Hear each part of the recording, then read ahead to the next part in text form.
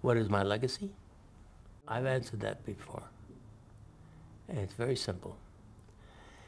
It would be easy to say, I'd like to be remembered by the Bolshoi and the other shows I lit. Or I'd like to be remembered by Epcot. Blah, blah, blah. That's not the answer. It's the people that learned and grew under our banner, my banner, if you will, in my company over the 36, 37 years, who are out there today doing great work, great work. They are among the best. What did they learn? And they tell me this. They tell me this. Not only did they learn lighting, of course. They learned integrity. They learned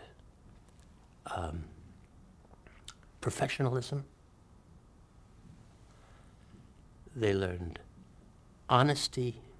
They learned all those things that you would say, well, what have they got to do with light? It hasn't got anything to do where the key light goes.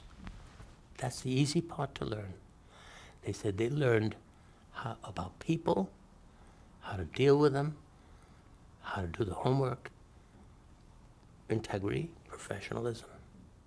Those are the qualities that they learned. They are the legacy.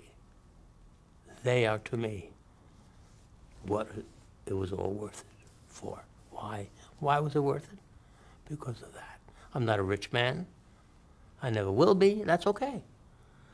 But I'm rich in the sense, as trite as it may sound, all these people, and there are a lot of them out there, and friends and clients too, have learned some of these qualities that I cherish. And that's what it's all about.